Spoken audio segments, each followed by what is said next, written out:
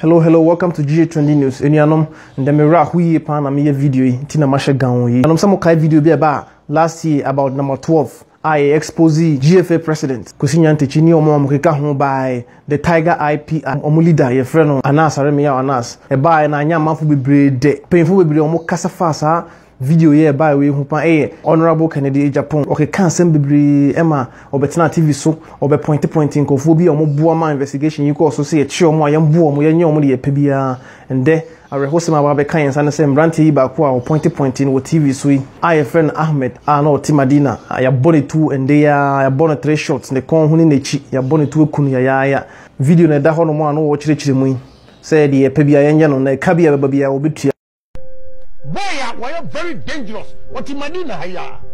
We shall maybe a papa nasu or buy a premises. I be say me Mumono near baby Amitia.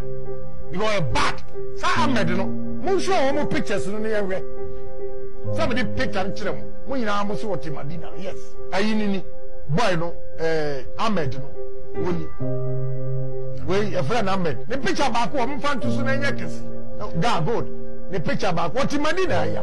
What back premises of the Muno?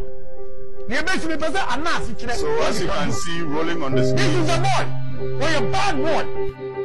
Enianom nsembia ye bekambia no yenhu se amanfo etie ye nsem no power wom especially in painful no nti nsembia am painful mo kabia no yesremo a aya mondwen hu mienu efise nsunsanso a ebetimi di aba na ebinie nti yesremo a mo share video we say na omo ayese omo hu video we bia omo hu na me de menjin di se Kennedy Agyapong enim hu bi ugidi nso se Kennedy Agyapong enim saade we hu bi nso so obetimi comment ye wo comment section nim and mo share video we nso na amanfo hu na yensem ayeka no ya dwene hu mienu ansa yaka na ye hu nsusonso so obetimi di abreye ye kuro Ghana na de ya ka echiri abrantie kama na ye bo ne tueku ne ya damase 10 year challenge na so part 2 no so mon hwe nim enche bia me ne bebre mo mon like video no mon comment na mon share my wa ye damase